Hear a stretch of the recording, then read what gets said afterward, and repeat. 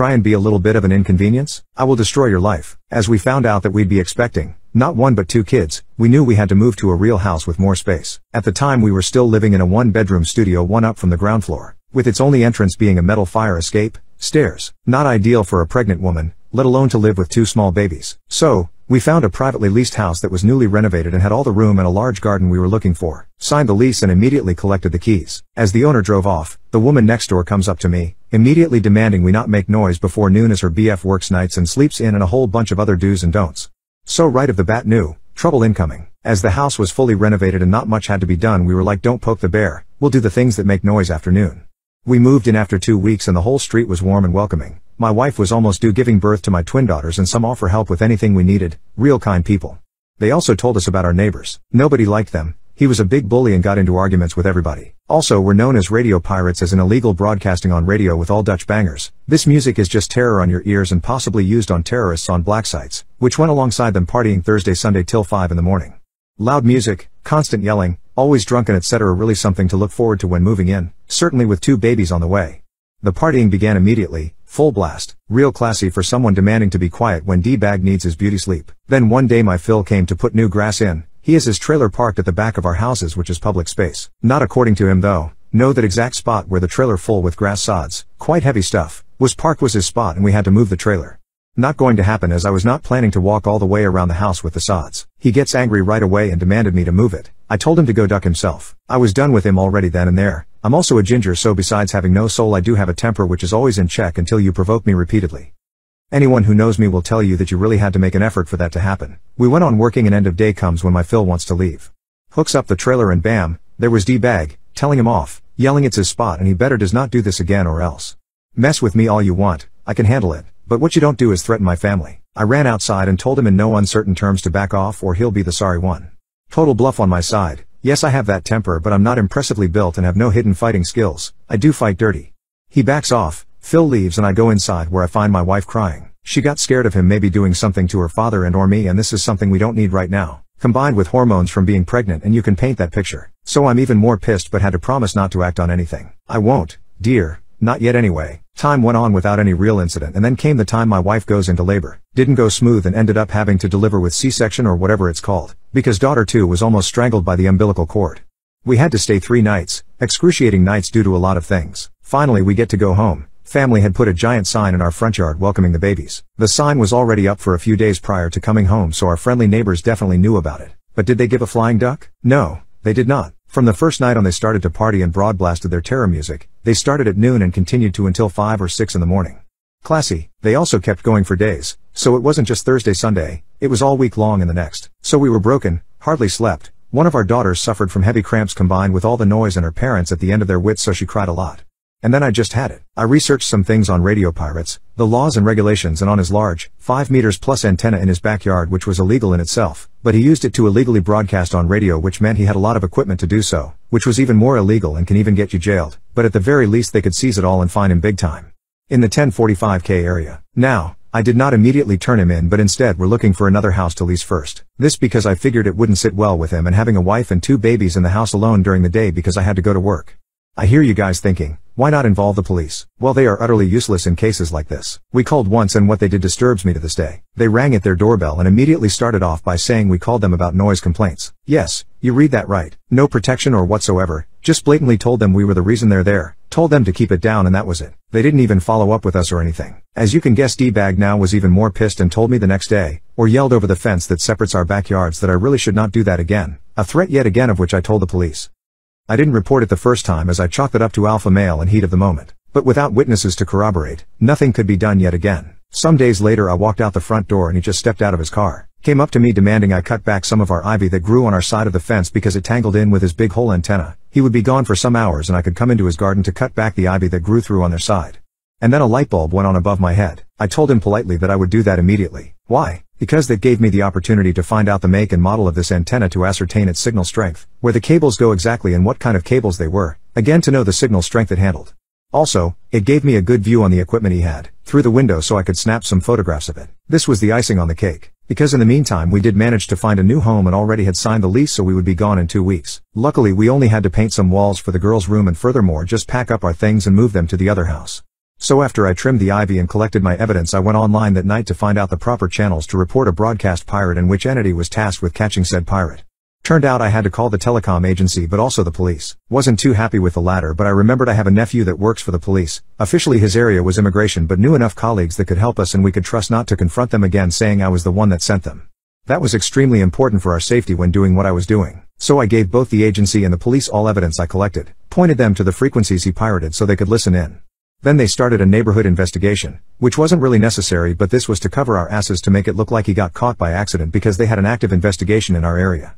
You never know what he can learn from legal documents and such. We asked them to wait with the raid. Yes, they raid pirates' houses, preferably in the early hours of the day because of his beauty sleep rendering him incapable of fleeing or hide evidence, etc. We moved 2 weeks later and they raided him 2 days after we moved. All of his equipment, computers, radios, cell phones and his car were seized. He left in cuffs. His wife/GF did too, for making a big scene and tried to interfere. All of which was live reported to me by one of my ex-neighbors who were equally ecstatic about this. It turned out, this wasn't the first time he got caught but his third time. His car had no insurance on it and his mo failed. This would normally have no big consequence because he didn't drive it while raided, but they had the guy surveilled on for a week and that definitely meant he was seen driving it while not having insurance and valid mo.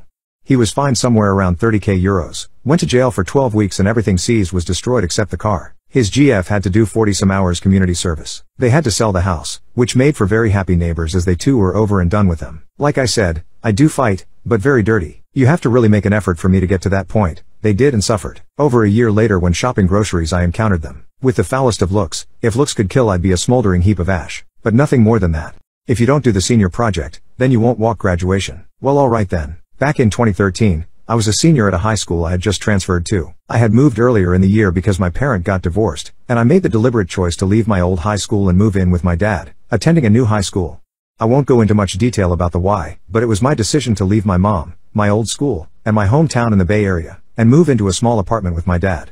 This comes up later. Normally, switching schools isn't a huge deal, but it was sort of an abrupt move. I wasn't able to take any of the AP classes I normally would have taken because they all had mandatory summer projects that I wouldn't have been able to do in a week. Additionally, a week into the school year, we were told about this stupid senior project they wanted us to do. In a nutshell, there was some acronym like IMPACT or something, and each letter represented a value of the school. They wanted us to write about how impact had influenced us in our time at the school. We were then told that, should we not do the senior project, we wouldn't be able to walk for graduation. I heard this and thought it was stupid for a number of reasons, not the least of which being that I had only just gotten there, so their dumb acronym didn't mean anything to me. I brought this concern up to the lady telling us about the project, and her response was that I just figure something out, or don't walk. Well, okay then. I brought it up with my dad, asked if he gave a hot crap whether or not I walked for a high school graduation. He did not, so I just figured that I wouldn't do the project. End of story, right? Wrong. You see, a few months into this senior project, they did a checkup on every senior. We just lined up in our homeroom to talk to some lady from the principal's office and told her how close we were to being done. When I walked up, I told her that I wasn't doing it. She was confused. You're not going to do it? You have to. It's non-negotiable. No, it's not. I don't have to do it. But you won't walk if you don't do it. Yeah. Then we just sort of stared at each other, and she wrote my name down and shooed me away. I correctly assumed that this would not be the last interaction I had regarding this non-issue. Several weeks later, my suspicions were confirmed when I was pulled out of class and brought into the main office. They ushered me into the vice principal's personal office, where she made a bit of a show of pulling out some papers. She told me that the meeting was regarding a misunderstanding I may have had regarding the senior project. She was apparently told that I didn't know what to do for the assignment, and I chose to boycott the whole thing as a result. I quickly corrected her, and explained that I very clearly understood what they wanted me to do, but that I thought it was stupid and wasn't going to do it. I also explained that I understood the penalty, and was fine with it. She, like the first lady, seemed confused by this course of action, and just let me leave, since there wasn't really much of a conversation to be had.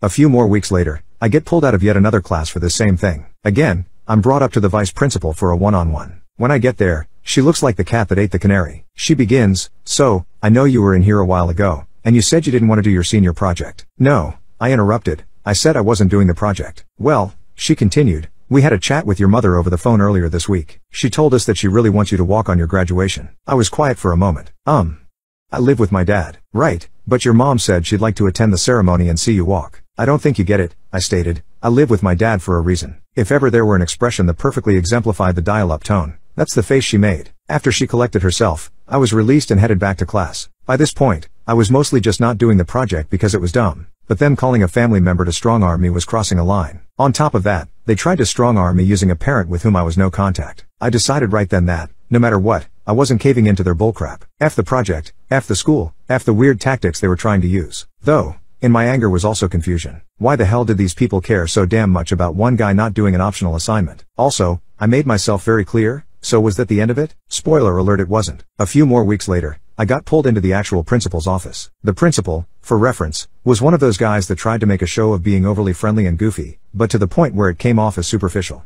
When I got to his office, he was his usual extroverted self, greeted me, and sat me down. So, I've heard about this whole senior project problem you've had going on. And I get it. Trust me, I really do. You're new here, so our motto hasn't had as much of an impression. So, after talking about it with the folks grading the projects, we think it'd be just fine if you had a modified project. Just do a project on one letter of impact, and you're golden. He gave me a big warm smile. No, sorry? He asked, still smiling. I'm not doing it. His smile was slowly fading. But you only have to do one letter. It's really not that much. Yeah, I got that. I'm still not going to do it, I stated. But you won't be able to walk on graduation day. Yep. So what's the issue, exactly? You called my mom. His mouth was open like he was going to say something, but I guess nothing came to mind, as we sat in silence for a good 20 seconds, him trying to formulate an argument, and me making a Jim Halpert face. I told him if that was everything he needed to talk about, I would be heading back to class. He didn't protest, so I just left. It was after this meeting that I eventually got some context. Apparently, California schools will shuffle principals around every few years for some reason that probably makes sense, but I don't care enough to research. Our principal was going to be switching schools after the 2013 semester had ended, and one of his big plans was to leave that high school with 100% participation in the senior projects that would otherwise not affect any final grade. He used the threat of preventing students from walking at graduation to bully everyone into doing the dumb project. Almost everyone. I stuck to my guns and refused to do it. And sure enough, after the deadline had passed, they made a big deal about how happy they were that 99.6% of students completed their senior projects, even though they were hoping for 100%. And the absolute dumbest part about this exercise and stupid? After everything was said and done, I was called in one last time to the VP's office. She told me that despite my refusal to do the senior project, they were still going to let me walk, and gave me 5 tickets for friends and family. I laughed, walked out without the tickets, and didn't attend my own graduation. Everybody must know when he's out of office? Watch how this backfires. So yeah, a couple of years ago I was working for an IT company which also provided server management and general domain and email services. We had some really big companies as clients, so we were used to some really idiotic demands, but most of the time we could convince the people whose main job seemingly was to be in charge to listen to our expertise. Not so Mr. Bigwig. Mr. Bigwig was the CEO of a large automobile sales company. He also was the type of guy who prided himself with being a great negotiator and thinking so far ahead, regular people can't follow. And he was a complete SS to everyone. Mr. Bigwig went on a holiday once and set up an automatic out-of-office reply in his mail account, but, as is the technical standard, everybody who wrote him during that time only received the reply just one single time. When Mr. Bigwig returned from his vacation, this infuriated him a lot, so he called our support line and yelled and cussed his way up our hierarchy until he had me on the phone. I tried to tell him that this was working as intended and tried to explain why, but Mr. Bigwig wouldn't have any of it. This went all the way to our CTO, who sent him a waiver to sign, stating that we would deactivate this limitation, but not be liable for any consequences, in short.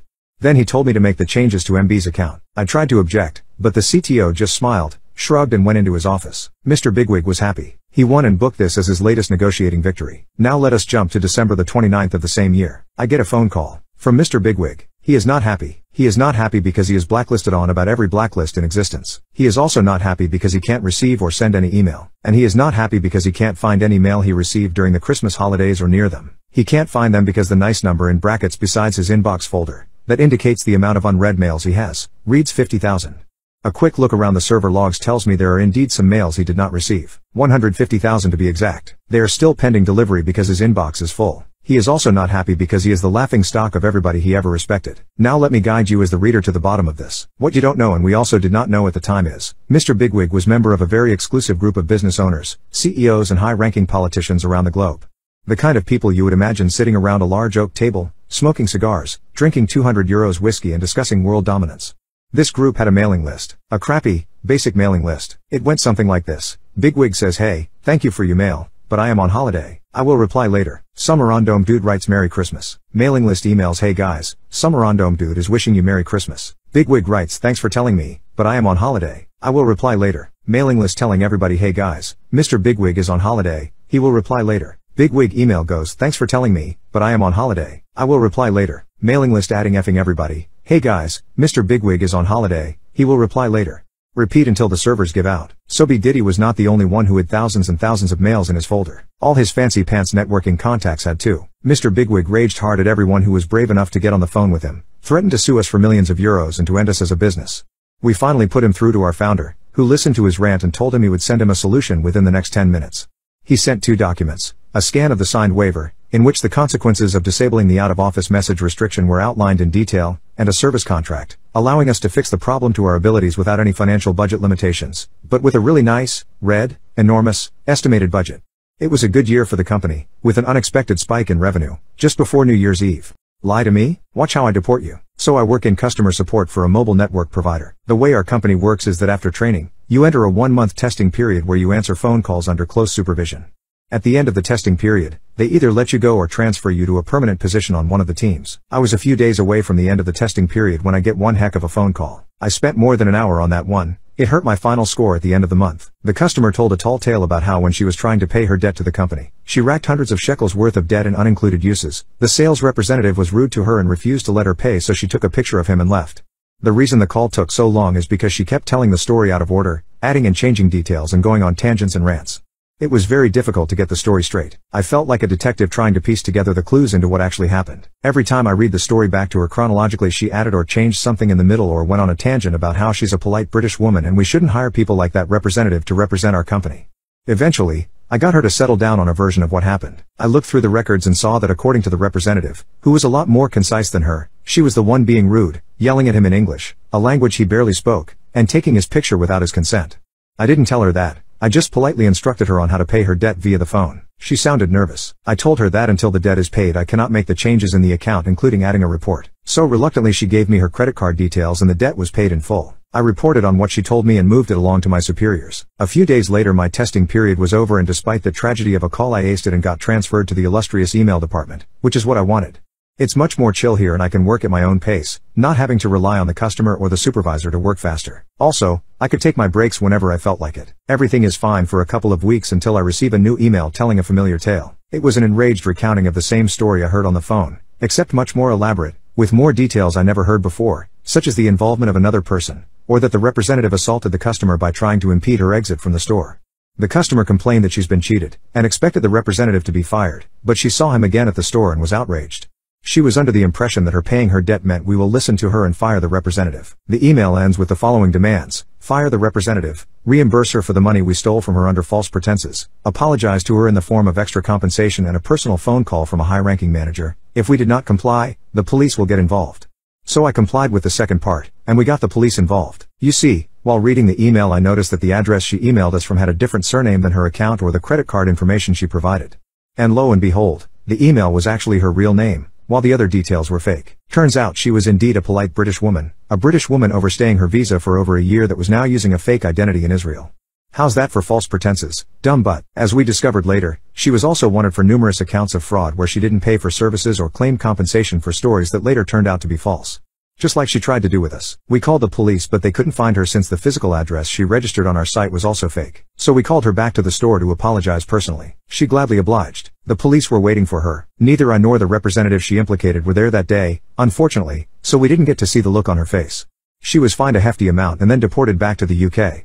Allergies are not important to the Home Depot. In high school, I was working at the local Home Depot as a head cashier. I kept track of all the active registers and made sure things ran smoothly. I held this position for quite some time, 1 to 2 years, and enjoyed it pretty well. Customers were nice, and my coworkers were mostly craftsmen and gardeners, all with interesting stories to share. I am allergic to nearly every form of pollen. I mean every form. I take allergy medication, but even then if I am in close proximity to flowers for too long, 30 minutes, I will begin to break out in hives and throw up most of the time.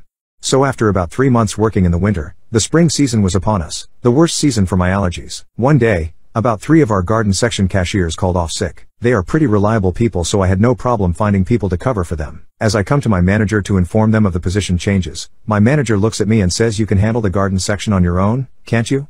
I inform my manager that I could cover it for at most 15 minutes before my allergies flare up and I'll have to leave. He states, "We don't have any documents on file that state you are not fit to work in the garden section. So unless you come to me with a doctor's note stating your allergies, I couldn't give less of a F." I don't know who crap in his Cheerios that morning, but I complied, saying, "I want to be sure of what you are asking. You want me to work in a section which is hazardous to my health instead of placing equally capable employees in that section?" Did I stutter? He said, "Okay, sure." I said, "I make my way down to the garden section, and immediately my eyes are stinging. I decide that I'm going to stick it out for my boss's sake, no matter how crappy my service becomes. The first 10 minutes are pretty uneventful, but then a customer asks me about the rash on my arms. The Home Depot does not care about allergies. I say as I do not have official paperwork. This customer looks extremely concerned, asking for my manager's name. At this point, I was feeling nausea hit me. I throw up in the trash can at the register, turn back to smile, as well as I could, and say I work under Bob. The customer reassures me that I will be okay, and tells me I should head home. Turns out, this guy, Nick, was a higher up at the Home Depot's regional management and was my boss's boss. So, naturally, I comply with the chain of command and head to the locker room to pack up. As I am packing, Bob comes in, fuming and cursing, telling me I have no right to leave yet and that my shift is not over for another 5 hours. I simply say Nick told me to go home. Bob's face gets redder as he threatens to fire me, saying I was lying and tells me to go back out.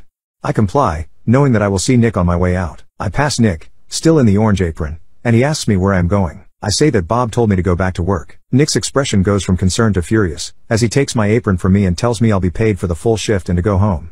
I come into work the next day to see that Bob's nameplate has been removed from the office. I ask our HR rep what happened, and apparently, after I had left, Nick stormed Bob's office and proceeded to perform an audit on all of his past employee complaints.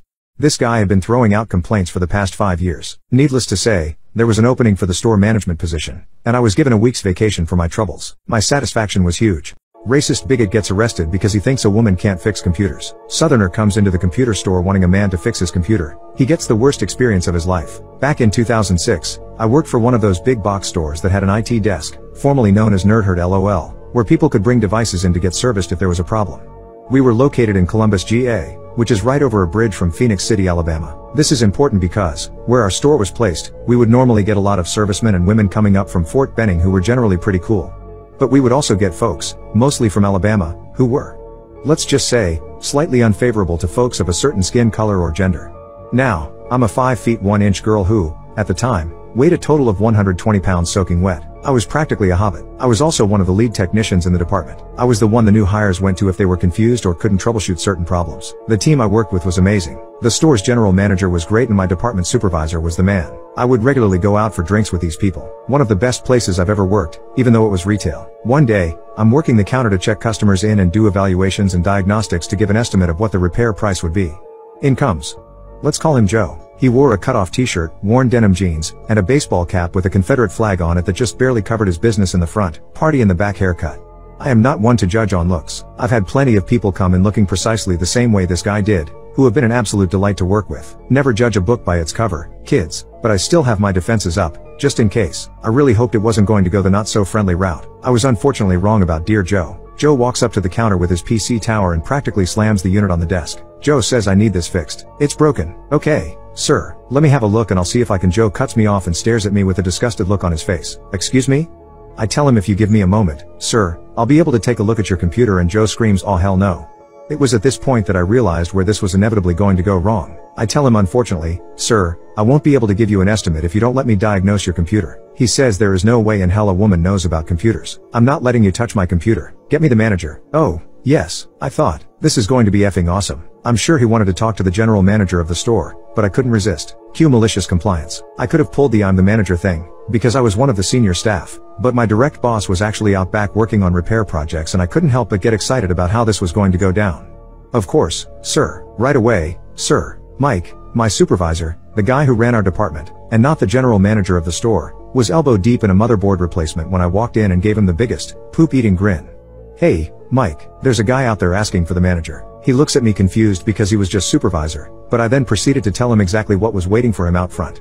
His face split into the brightest smile. He then proceeded to walk out to the front. Have I mentioned that Mike is a 6 feet 3 inches, 280 pounds black man who looked like he could eat a Mack truck for lunch? He was such a big, lovable, teddy bear. We all adored him. The moment Mike stepped out, the customer freaked. Hello, sir, I hear there's a problem? Joe lost IT.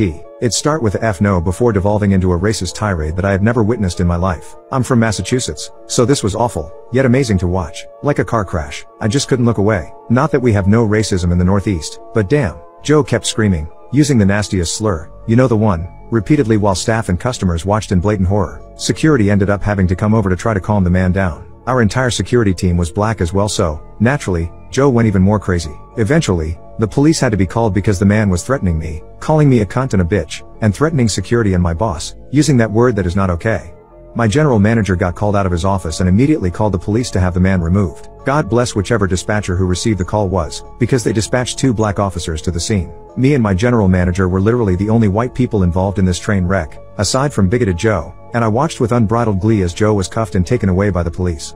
Watching Joe foam at the mouth as he was dragged away made my whole week. Thank you for the entertainment, bigoted Joe. His name was Charles. He was the definition of I have no enemies. Working McDonald's drive-thru. No speaker. 2 order windows and a 3rd pickup window. Charles is working window 1. I'm working window 2. Charles is black, ripped, tall, huge, has prison tats all down his arms, somewhere between half an ounce or 2 of fat on his body. Picture Terry Crews with darker skin and black tats to the wrists. Charles is equal parts charming, soft-spoken, humble, and ambitious. He knew where he had been and was determined to change his life. Probably one of the best men I'll have ever met. Enter green minivan. We had both taken orders at the same time and mine was long gone. Charles' order was taking forever. Probably 4 minutes just taking the order before payment. I come over to check on Charles. Before I get close I notice he's blocking the frame of the window so I can't hear anything. It's an awkward position for him and blatantly obvious. He moves his hand out to me out of sight of the van and gives me the stop sign. Back off. Got it. Time passes. Manager on duty comes out to check the issue. He waves her off. She protests. I tell her to wait and see. Something is deeply wrong. Suddenly, Charles points the van down to the other window and leaps into action. Slams the window, shoves past us without a word, and races to the 3rd window. Manager and I look at each other, check for other cars, none, then follow at a distance. Manager had been running the order but Charles took over and personally handled every part of the order with the speed of a madman and quality of a 5-star restaurant. He grabs a new batch of fries. He has the cook triple check each burger. He breaks a cardinal rule of the store and shows the van all the kids' meal toys we have for personal preference. Drinks and condiments are handed out and Charles gives them a genuine smile and enthusiastically thanks them for being customers. Have a great night. We'll see you soon. Charles waits until they are out of sight before returning from the window and visibly shaken, walks back to his register. Manager starts to fuss about an explanation she's owed but Charles just says he can't yet. His legendary Zen calm is severely damaged. After a few minutes to get a drink, wipe the sweat off his face and compose himself he opens up. Van had rolled up. Charles had greeted them with the usual, "Welcome to McDonald's, what can I get for you this evening?" And his winning smile. White father driving waits for Charles to finish and with a loud sneer had turned to the wife and for all to hear said, "You order, hun. I don't talk to monkeys." Wife turns to the 2 young kids, probably 8 and 10. Impressionable, learning, watching. They had locked eyes on Charles. They'd seen his tats. They'd listened to the hateful otherizing of those people from birth. Charles decided that he had it within him to reach for something better. Father be damned, he's long gone. Charles decided that he had a message for those boys. The wife patiently and sheepishly took the excruciatingly and needlessly complicated order from the father and then had to speak past him to Charles. Same for the kids. Light mustard, 3 pickles, etc. Perfectionism. Charles reached down inside himself for something that neither I nor the manager possessed and he gave the wife a genuine smile as he whipped out the order. The father knew he had been served a dish he thought impossible to serve. It was served with kindness and compassion and a compliance that defied everything he'd told them about those people. The kids both waved to Charles from the back of the van as the father pulled away. They liked their new friend. Racist former manager made my life hell, so you won't believe how I got her fired. I was desperate to join a new job after my husband and I were both laid off last year. When I was offered a new role, I knew it would be a step down from what I was doing but the manager and the team seemed great, and that part has not changed. However, since my manager Gary was so busy, he basically offloaded me to another manager Jane. I was supposed to be the connection point between my team and Jane, but it quickly became Jane micromanaging me. She would ask me to work through lunch, move and or cancel vacation days, call at 11 p.m. on weekends, and order me around on phone calls. She also made nasty comments about my weight and said I was big for my race. The list of personal slights so long that it filled 3 pages. I would talk back to her and she did not like that, and that provoked her more. I only stayed because we needed to pay the bills. Finally, I had a mental breakdown on a Friday afternoon, after she yelled at me for something trivial about scheduling a meeting without including someone from her team who I didn't know about. I was dealing with a family tragedy and couldn't take it anymore. I told Gary about the situation with Jane and he was sympathetic and not at all surprised considering half her team quit. He immediately offered to move me to a different team under him. I was thrilled. Well, turns out going to the new team didn't help. Jane continued to order me around from afar. When I ignored her emails, she came to my desk one day and started loudly talking about how I am not qualified for this role. Gary overheard and finally told her off, but the verbal abuse did not stop. After 2 months there, I abruptly wrote my resignation letter and stapled the list of Jane's offensive comments, and ceased everyone. Gary offered a bunch of accommodations to try to keep me, but seeing how she was still provoking from afar, I said the only way for me to stay would be for her to go and he did not have authority to let her go. Her manager was in a different country and despite several HR complaints from at least 5 people, nothing was done. So I left, loudly and without shame, telling everyone exactly why I was leaving. Times were very bad for 3 months. There were nights we would eat slices of bread just so we could pay the mortgage and emergency expenses from a health crisis and a funeral. Even after he found a job, we were still catching up on bills and still are. I spent months applying to 5 to 10 roles per day, sometimes over 20. Last month, I saw a public memo about a big shot from a former company joining the company I just left. I used to work with this guy closely and texted him a congrats. Let me know if you need any insights on the new place. We had a quick call where I told him some ins and outs, where I thought they could innovate. After this call, he asked me to join the team as his chief of staff. I accepted. Imagine Jane's shock when we had our first all-hands call. All the VPs and above were asked to welcome the new big shot in a giant conference room. In Big Shot's speech, he breezed over that I'll be his chief of staff, along with a few key names. I now sat 2 levels above Jane, and apparently, within the 3 months I was not there, the other half of her team turned over. Every single person left. Gary was excited for me and said all nice things. However, Jane took the classless route and sent Big Shot an email about how I'm an unqualified idiot, that I used to work for her, how I tried to get her fired, and that she suspects I lied to get ahead.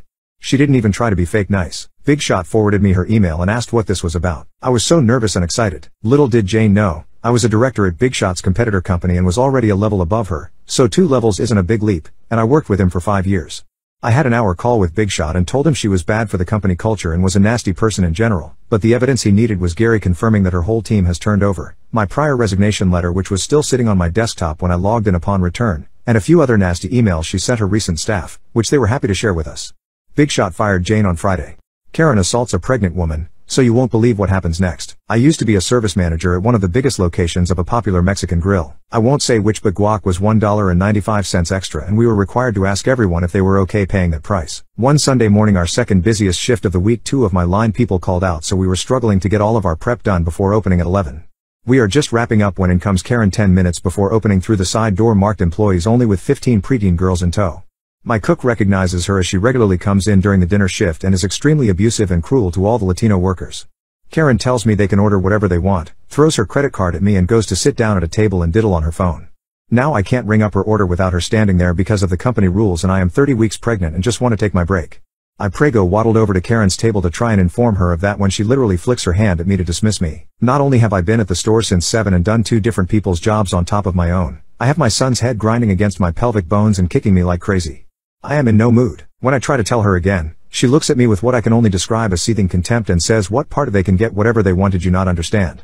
I don't care what you charge me as long as I get a receipt. Don't interrupt me again or I'll get your fat ass fired." Now I never cry, but that almost got me. Motherhood is awesome, but pregnancy sucks. I finally managed to pick my jaw off the ground and stammer, "All right, ma'am, I'll ring up whatever they want and bring you a receipt." The girls were really nice and most of them ordered double meat and they all got a bottled water and chips and guac. Every last one. My cashier and I are just vibrating with glee as we ring them up and watch the bill climb to like $250. I brought the bill to Karen and was pretty excited when she didn't immediately check it. I made my own food and told the cook to come get me when the show starts. I'm halfway done eating when I see him waving to the camera, howling with laughter, so I head up. Karen is foaming at the mouth screaming for the manager, and when she sees that manager is me, she literally grinds her teeth and slaps her receipt on the table. She manages to choke out the word refund. The girls have all pretty much finished their food, so I inform her that I won't be doing that because I would lose my job for giving away that much critical inventory, meat, guac, cheese, for free.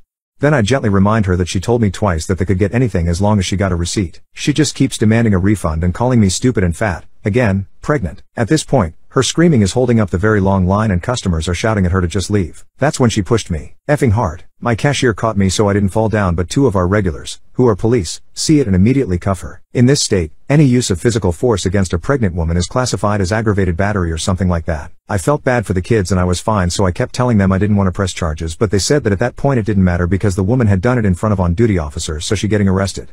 They had to call the kids' parents to come get them because she was their church's youth leader and get statements. My GM came in and let me go home with a full day's pay. She tried to take the case to trial, but they had video and like 20 witness statements, so she ended up taking a couple years probation or something. All because I did exactly what she told me to.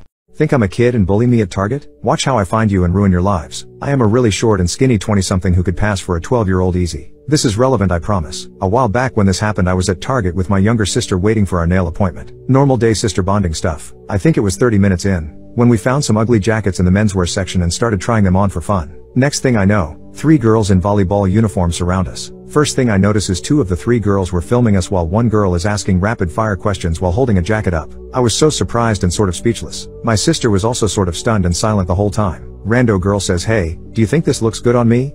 Holds a jacket up. Sure. I guess rando girl is like, really? Yes? Okay, buy it for me. She says, "Are you serious?" She says, "You said you thought it looked good. Buy it for me." I'm like, "No."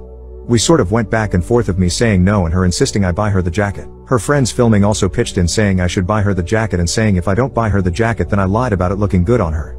What? Can someone explain to me why they did this? Is this some sort of social media prank? At the same time, I am slowly walking out of the menswear section and pushing my sister trying to get away. I could see my little sister was super uncomfortable, and I know she is kind of shy, so this is really mortifying for her. That made me angry. It also occurred to me that they must think I'm some sort of preteen like them, because I can't fathom these type of kids bothering anybody within single hair of puberty. Honestly, they were all pudgy little asshole 10-year-olds. Meanwhile, I'm wearing my crooked glasses, messy jeans and a YMCA summer camp shirt. Why I even own this t-shirt since I never went to their summer camp. My little sister is also wearing her middle school track shirt, so both of us look like kids. Kids like them. In my most grown-ass voice I could muster, I say, "What the F are you guys doing? I'm 20 plus years old. Do you think this is funny? What the F is wrong with you kids? Where's your moms?" In my best I need to speak to a manager voice I ask my sister, "Go find an employee." My sister takes off running. This is where the girls stop laughing and start telling me to chill out, and it's just a prank, which only makes me angrier. I go in on them about how so stupid they're being and how harassing strangers is decidedly not funny. I throw in some choice swear words and I can hear my crazy voice getting higher and angrier. I pull my phone out and start recording them and laughing manically, saying, "Think this is funny? Ha ha ha." I think this is where they started getting worried because they took off. I tried following them, but then an employee following my sister appeared. I go on to explain how we were shopping and suddenly harassed by these 3 girls trying to force us to buy them things and filming us. I think I also tear up and the employee radios his manager. I repeat my story and show them the photos I took of little craps, sans my crazy video. Next thing I know, those asshole kids are rounded up and surrounded by a couple employees and a really annoyed mom. I walk past and tell them to EFF off and drag my sister to our nail appointment. But I wasn't done. They were wearing bright yellow volleyball jerseys with their club names. I Google and find said club and blast any email I can find. I also message their Facebook. But I'm still not done. I go on social media and stalk through their photos. I find the club's Instagram, and after some work, I find their friends who have tagged some moms. Through those moms I find their moms. I cross-reference Facebook and see the girls' parents with pictures of their families. I confirm the faces of the little assholes. I blast their social media with my disappointed and upset grown-up voice. I include their pictures. I also find the mom who was chaperoning the kids and I blast her too. I wait. Within hours I have a reply from the director of the volleyball club and replies from 2 of the parents. The mom who was chaperoning funnily enough blocked me. I never got a direct apology from those craps, but I hope having a stranger hunting them down and contacting people from their lives scared them straight. To top it off, I posted a glowing review of the Target on how they handled the situation with little craps' faces. A week later, one of the dads asked me to take it down, so I oblige. He asked very nicely, "Lesson, don't be little craps to people." I made my high school chemistry teacher with lung cancer lose his job. I went to a ghetto high school in a poor community, but my parents raised me to work my ass off so I could get out of there. My parents never went to college, but because of this, myself and my siblings have all gone to good schools out of state. I maintained a 4.0 until the year in question in high school, taking 5 advanced courses a year, out of 6 total, with the last 6 not offering an honors alternative. I learned to get very little sleep because of the amount of work these courses required, and because my school didn't have tutoring aids or anything of the like. Didn't understand something? Tough SHT, get to Googling. So in one of my upperclassmen years, I signed up for an advanced chemistry course. I knew it would be hard, but assumed like the rest of my courses that if the class was minimally structured and Google came through per usual, I would be fine. Other students warned me not to take the course, but since I wanted to go to college for chemistry I knew I had to go through with it. The teacher was horrible. He was old, which is fine, and didn't offer after-class support, which was normal, but also didn't even offer in-class support. His answer to even basic questions was, "You should understand that. Talk to me about it later," but later never came. He didn't offer lunch hours, didn't offer after school hours, and in class would just put up the answers, which were already available online and in the back of the book. My family didn't have fancy tutor money, and none were readily available in my community anyways. I studied my ass off, but when the first test came back I had a D, with no notes to even understand what I had done wrong. When I went to speak with him about it right after class ended, missing part of my next course in the process, he simply told me to look more closely at the textbook for help, and that he didn't have time for me. He was 2 weeks behind the explanations that he did give, because he was constantly distracted. All of this is bad, but didn't deserve him being fired yet. What did was when he got dangerous. In an experiment working with hydrochloric acid, a plug held the concentrated stuff in a tube with some magnesium, and reacted to form hydrogen bubbles. Well, one of the other students in my group didn't plug the thing properly, and the plug fell out, with the Mg being stuck in the tube, now without the HCl. So I asked him how to get the tube back, expecting him to tell us to discard the HCl solution, rinse with water, and start over. I'd read the safety section in my textbook, which had this approach to working with acids. His response? He insisted that I stick my ungloved hand in the solution and just grab the plug, and then still in the solution plug it back in. He wouldn't even put his own hand in to do it, so my high school self thought this was an inherently bad idea. I took some more Mg from the workbench, and kept adding it to the solution until it stopped reacting, eating up all the HCl to just leave water. And it kept getting worse. One day he brought what he claimed were illegal fireworks into the classroom, and started setting them off. He thought it was funny to point them at us, wearing no safety equipment or goggles, and hoodies that could have easily caught the fiery things. He frequently would leave the room while a group of high school kids were playing with Bunsen burners and caustic chemicals. So in combination with the total lack of education I was getting, I didn't feel safe. Did I mention he was a misogynist too? I'm a girl, by the way. All of the boys got A's on tests, with no explanations. He even lost one of the other boys' tests, and straight up said in front of me and the rest of the class that we would just give him an A, assuming that he had done well. Later on I had asked the other student for help understanding something, and even he didn't know what was going on in the course, so I knew it was just bullshit. Every other girl I asked was getting the same inexplicable grades as I was. This wasn't unusual on its own either, as I lived in a very conservative area and had several misogynist teachers. Just usually they'd at least still grade fairly. Last thing, my high school teachers union had negotiated for tenure. After coming to college, I've learned that this is a very unusual thing, and in retrospect it's an idiotic thing. This chemistry teacher was tenured, which meant that there was basically no way to fire him. Honestly, I felt bad for the bitter old man, because after a botched surgery he was constantly in pain. He was still teaching because he refused to retire, and he had a son going through college that he needed to pay for. But at a certain point, this was affecting my chances of getting into college. I wasn't about to let one man's issues affect prospects for the rest of my life. So I looked up recording laws for my state, and found that it was a one-party consent state, meaning that I could legally record my teacher audio ally as long as the campus didn't say anything against it. They had no policies, and I was one of the parties consenting. So for a month, with my grade tanking despite hours of studying and 3 study books on the course, I recorded him. I recorded his fireworks, his lambasting female students, his crying in the back chemical storage room leaving us unsupervised. I recorded the 3 times he had left campus inexplicably, leaving the front office to send a last-minute substitute to open the door and let us in.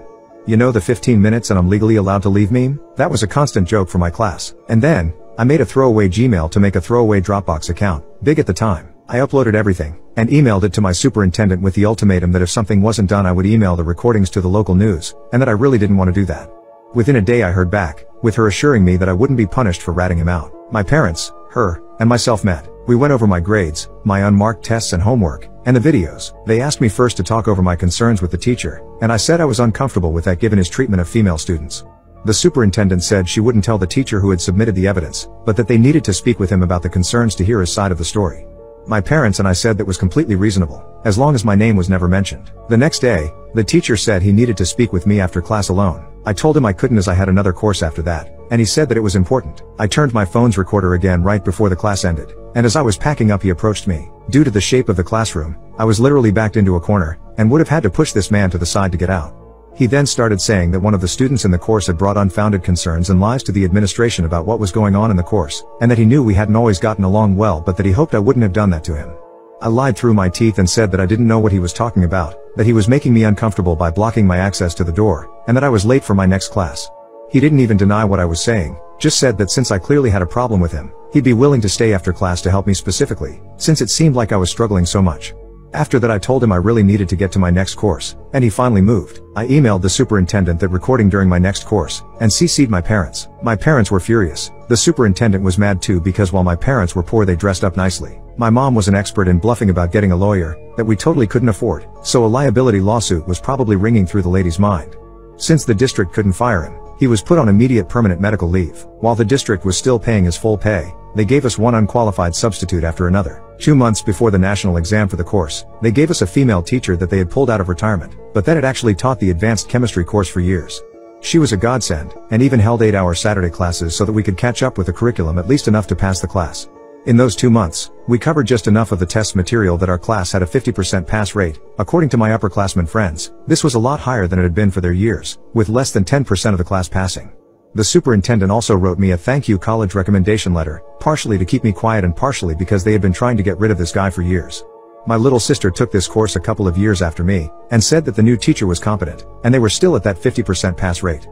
Steal all my work and get the credit? Enjoy getting your life ruined. So my friend over in Korea studies fashion design. She sometimes sends me over the sketches of the designs, and they all look amazing.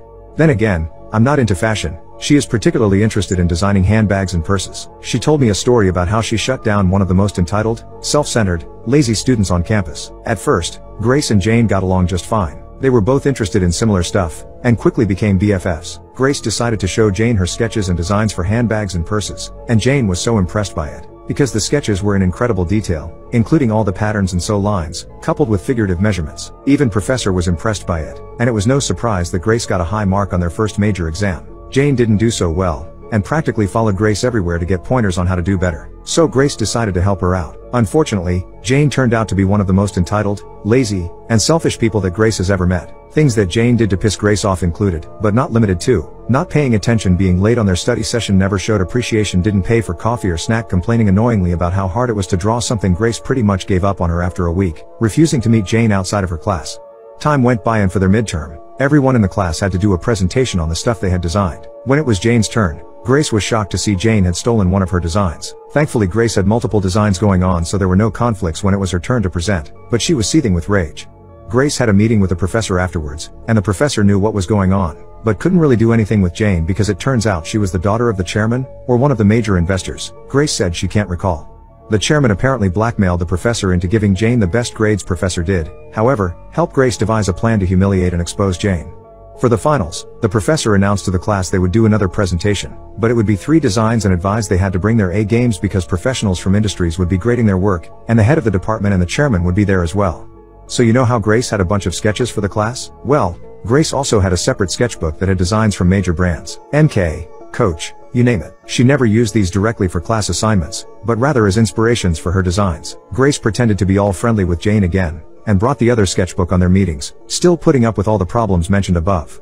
Grace secretly worked tirelessly on her new design, and did her best to keep it a secret from Jane. So the day of the final presentation arrives, and Grace and Professor are grinning because they know what is about to happen. Grace went first, and she got a lot of praise from the judges. After a few more presentations, the last one to go was Jane. Jane's presentation turned out to be another copycat, copying designs of not 1, not 2, but 3 different companies. After the presentation, this was how it went all down, at least according to Grace. Judge 1 says, "So, you are saying you designed all these by yourself, right?"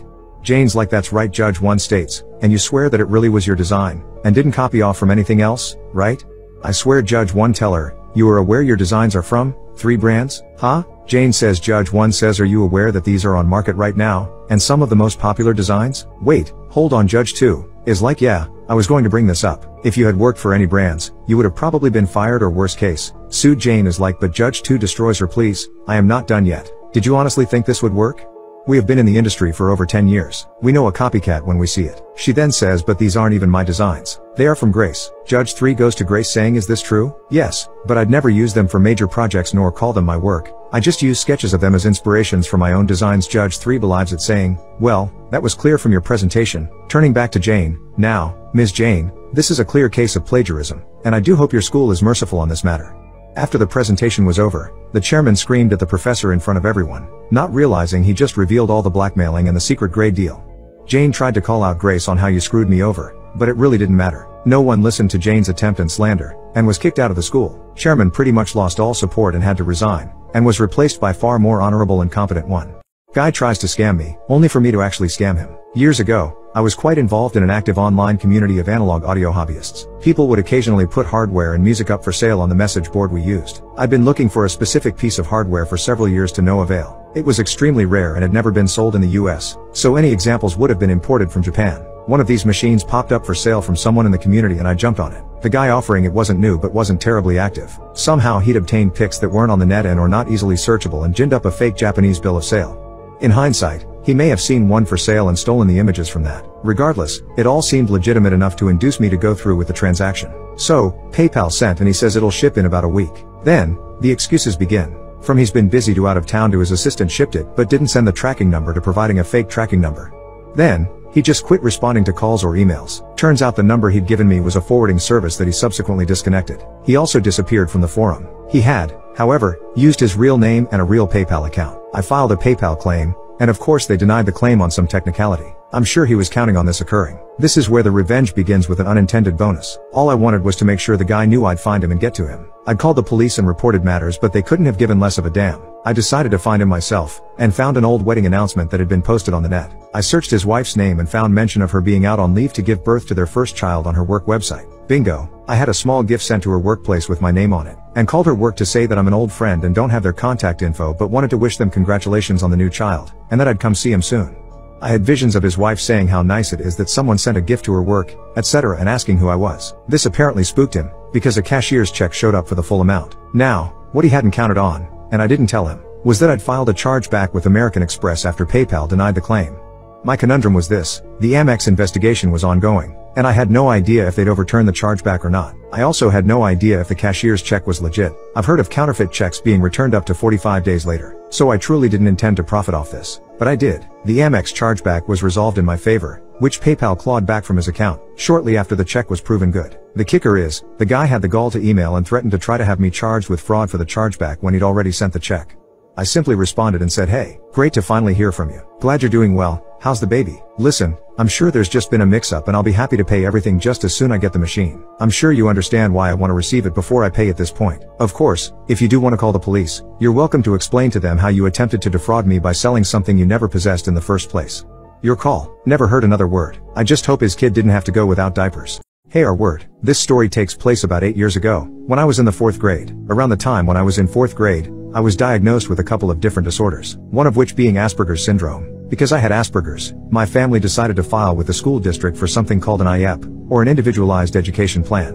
This plan was supposed to help teachers understand how they can help their students succeed. At the same time, I was also a very gifted student, and therefore was part of the gifted program at my school. There was only one teacher for each grade of the gifted program. The 4th grade teacher's name was Ms. B. Ms. B was not exactly known for her warm-heartedness. Instead, it was common knowledge among students that Ms. B only acted favorably to the students that she personally liked, most of which were girls. There were 2 boys in the entire class, myself, and someone we will call Owen. Ms. B was very unkind to Owen and I, going as far as to get us suspended for taking too long in the restroom. This story begins on the first day of school. I came into the class, and we all had a nice little 4th grade introduction. Ms. B introduced herself, and everything seemed to be going swimmingly, until Ms. B decided to out me in front of everyone. She told the class all about my IEP, and about how I was special. She also told the class that about the disability that I had. The whole class had a jolly old time laughing at my expense. After that, my school life became a living hell. Teasing me was all but condoned by Ms. B, and the whole class including herself took part. The 2 worst memories that I have of Ms. B were the following. The first was a day when Ms. B decided that I looked down on people, and decreed that I was only to crawl on my belly in class. Being a young man with Asperger's, I did not tell my parents about this, because I thought for some strange reason that they would love me less if they knew about all of this. Strange autistic reasoning, I guess. The second memory of Ms. B's tyranny is one of my most painful memories. I was reading a book in the back of the class. Being autistic, I tend to get lost in books, and the outside world fades away. Apparently, Ms. B tried calling my name once, and when I didn't answer, she hatched a devious plan. From across the room, at the top of her lungs, she shouted, "Hey, our word." Unfortunately for me, I looked up, and responded with a meek yes. The whole class laughed and laughed for what felt like forever. Ms. B thought that she had her entire bullying scheme set out before her, and that I would do nothing in response. Wasn't it a shame that the school had recently installed new cameras in every room, because of theft problems? Ms. B had a jolly time bullying me, and I grinned and bore it, because I knew her atonement was coming. Finally, when she decided to reiterate to the class about my disability, my plan finally worked. I used my IEP-granted coping mechanism, and left the room to talk with the counselor. I spent the entire afternoon explaining the abuse that I had taken from Ms. B, and told the counselor that the cameras would prove it. Lo and behold, the cameras proved my point. Ms. B lost her job, and the district paid for me to go to a nice boarding school for kids on the spectrum. I may have had Asperger's, but that doesn't mean I was an idiot, contrary to what Ms. B thought. Unfortunately for her, I knew what a civil rights lawsuit was. Doubly unfortunate for her is the fact that she now helps pay for my college. I spent 2 years in court for only $2. I was walking home after staying at work really late. Walking through the bar scene, I saw a cab and was so tired I decided to take it home. The first time I'd ever decided to do so. Short, aggressive ride where he's tailgating, honking, swearing, and aggro as duck despite it being a sleepy city. Fare, $6.40. I give him $20 and ask for $12 back. Cabbie gives me $10 from a giant wad of money and says sorry, he doesn't have any ones. Okay, dude thinks I'm intoxicated because he picked me up outside of a bar, and he thinks he deserves a better tip even though the ride was like 3 minutes. I say, what do you mean you don't have any ones? You're a cabbie, and I just saw your giant wad of cash. He persists. I say no. You're driving me down the street to that pizza shop and we're getting change. He says he won't. When I ask, he refuses to give me his name, and then gives me a menacing get the F out of my cab, looking like he's going to punch me in the face. Dude's definitely a tough guy and pretty scary. Think short, stocky henchman type with buzzed silver hair and a leather jacket, so I leave, but not before catching his cab number as he speeds off. Okay, it's the principle of the matter. This guy's doing this to intoxicated kids all night, and probably making a lot of money by intimidating and victimizing these customers of a public service. Duck that. I call the cab company and get my full $10 back, but it takes a bunch of harassment and several months to finally get it. Duck that. I call the cab company's director, who couldn't care less and who flat out told me he believed the cabbie's story over mine, so not only is this crap happening, but it's being enabled and the complaints aren't being registered. F that especially. I tell him that if he doesn't take any course of action whatsoever, then I'd be forced to take it up with the city's Transportation Oversight Commission that oversees all this stuff. He basically dares me to do so. Okay, so I enter into this ridiculously arduous process, where after reading up on the local laws I write a major complaint to the Public Commission and request they be fined under certain articles. A couple months later I get a response letter. Cab company hires this sleazy ass lawyer who claims I'm lying about everything and had all this malicious intent. Claims I demanded ones, and the cabbie didn't immediately procure them but then did seconds later, and at that point I was so fuming mad that I wanted to exact revenge. Calls my character and credibility into question completely. The letter was so amateur and there were so many transparent lies in it that it was both laughable and sad. So I go to my preliminary hearing, which I took to mean was just like filling out paperwork, or at most a private deposition or something. Nope, everyone's there, including the cabbie, the bedraggled secretary who sent my refund, the cab company's director, the sleazy lawyer, a court reporter, and a judge. Ridiculous cheap suits all around for the cab entourage. The in-person sleaziness of the lawyer did not disappoint. Think bad pinstripe suit and pink tie, slicked back hair, and pencil mustache, all resting on a sweaty and anxious fat man whose only apparent mode in trial is a combination of snideness and faux suspicion. The cabbie's giving me threatening looks during the whole thing, and I'm frankly a little scared he's going to kick my ass afterward. As a bonus, the judge is relatively young, extremely polite, thoughtful, level-headed, and patient. We give our stories. Cabbie gives this really terribly acted story of how I intimidated him into getting more ones, become furious, etc. But he can't even keep his facts together and keeps stumbling over his obviously rehearsed lines. Sleazy lawyer tries to poke holes in my very simple and coherent story like it's a Hardy Boys novel. It was dark, you couldn't have seen the denominations of his money. It's the cheesiest ducking thing you've ever seen. Meanwhile I'm trying to cross-examine him, while basically learning on the job how to be a hack lawyer at a crappy municipal hearing, and I even take a few jabs at the cabbie for lying on the stand that were met with various objections. You could cut the tension between me and this cabbie with a knife, and I made a lot of awkward mistakes because of that, but overall it went pretty well. A funny mistake I remember is that the lawyer made some objection, and I butted in and said that's not even a good point, and the judge cracked a smile in agreement and then told me I could not be subjective during the hearing. Judge makes a ruling a few months later, noting that the cabbie was clearly not credible, and orders cab company to pay a $1,500 civil penalty to the city for various infractions, fraud, not providing reasonable service, and not identifying himself, if I recall. Sweet, I think. But then, months later, lawyer issues an exception to this ruling, which I didn't know could occur, at around 9 p.m. the night it's due. The exception brings up all these reasons that they shouldn't be fined. For example, there was precedent for this fine before, and also attacks my credibility once again regarding details of the story, basically threatening to undo the ruling if I didn't respond. I get notice of this filing via email and frantically write up an official response to exceptions, which was required to address these issues, and I submit it just under midnight. Months later, I think a total of 1.5 years since the incident after several filings and correspondences, judge examines the new material and rules that the $1,500 fine stands. Got any ones now, butthole? After today, I'm leaving everything behind with no trace. I just can't do it anymore and I want an out. I am a 31-year/O male and are married to a 29-year/O female. We've been together for 10 years now and been through a lot of rough patches but always made it out on top.